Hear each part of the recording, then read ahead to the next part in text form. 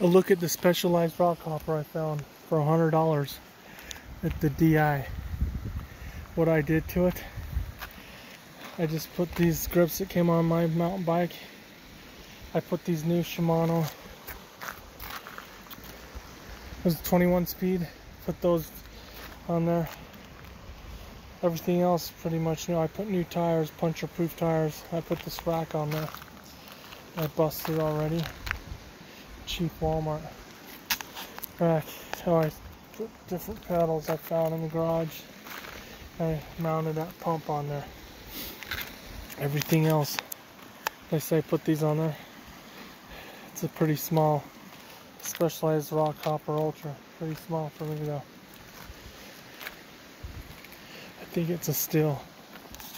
It was a still.